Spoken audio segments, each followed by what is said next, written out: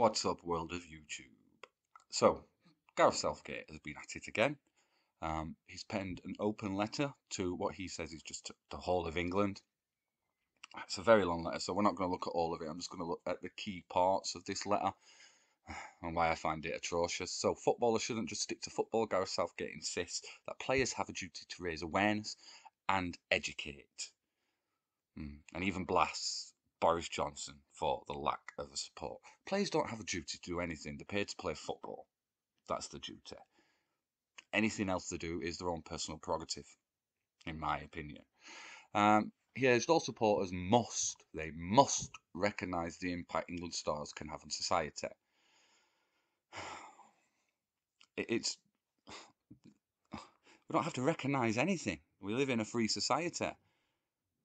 Since when do sports stars get to sort of say what we think and what we do? They don't. Racism's bad. We all know that. But everyone's sick of it. They just want to enjoy the sport. He added, it's their duty to continue to interact with the public on matters such as equality, inclusivity and racial injustice, while using the power of their voices to help put debates on the table, raise awareness and educate.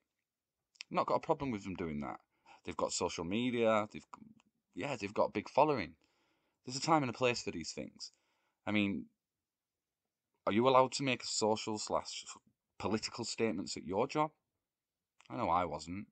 I used to be in the army. I mean, you're not allowed to be political at all. Maybe that's why I feel the way that I do. It says online abuse. Yeah, everyone gets it. He says he trusts they're mature enough to make their own decisions. So why isn't the England fans mature enough to do what they want to do? As I said before, they're not booing any particular player. They're not booing, despite what the media are telling you, because they're racist. They're booing because we've now had 18 months of being told that we're racist bigots and that we can never understand because we're white. I don't agree with it. I think the West, England, America, other countries, are the freest societies that we've ever had. They're not perfect by any means. There are definitely things we can improve on, but it's the best way we've had in human history. I mean, they're just using the blanket term racist to try and say, oh, and anyone who boos it is racist. Not at all. For me, what you're doing there is the same as what you claim the racists are doing. You're judging everybody by what you think they should be behaving, how they should react to certain things, and you're putting your bias onto them, saying, oh, they're doing it because of this, without actually knowing the people that are doing this and what their motivations are. And then you've got all the media channels saying, well, what do you mean? If you're booing it, you're racist? Not at all. They just want to go and enjoy the sport they love without having any messages, whether it's social or anything like that. Yes, racism's bad. Yes, anyone who's racist, yeah, it's bad. It's not good.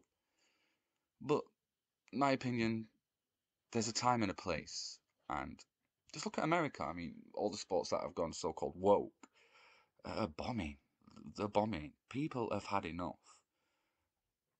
It's opened up debates. Yeah, we are debating. But what I would like to ask people is, you name me one thing that a person of colour cannot do in England that a white person can. And I'll have a debate with you about that. I don't think there's anything that a person of colour can't do that a white person can. I don't think there's anything at all. Prove me wrong, please, if you can. I'm happy to say, okay, yeah, I stand corrected. I doubt you can, but I'm open to it. I'm coming at this with an open mind. So this is a challenge. Prove me wrong. Leave your comments below if you are new to the channel, even if you agree with me or not, because we can't just focus on people who agree with you. We need to interact with people who don't and debate them. That's how issues get resolved. So even if you agree with me or not, subscribe to the channel. Troll me. I look forward to it. Let's have some decent, honest debates about this without any fear of being labelled a certain thing because of your views. This is my opinion on it, and I know it's just my opinion. It doesn't make it factual, but it's how I feel.